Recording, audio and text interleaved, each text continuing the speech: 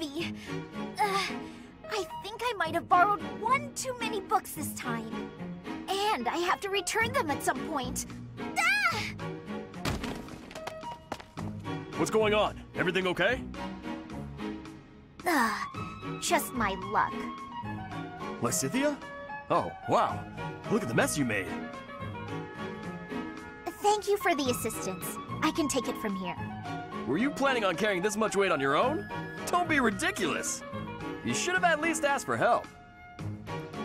They're all books I need for my studies, and it's my own responsibility.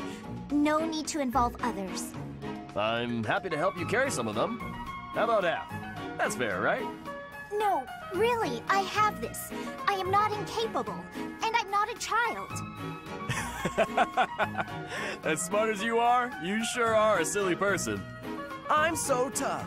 I'm gonna stand my ground. I don't need help from anyone. And when things don't go my way, I'm gonna act all sad and moody. You are remarkably talented at channeling me. Huh? Oh, no. Sorry. I was imitating my little sister. Her name's Maya. She's way smart, but she can be pretty stubborn. You remind me of her. What I mean to say is that I want to help. So swallow your pride and ask. I'll be carrying the stack of books now. Got a problem with that? Yeah.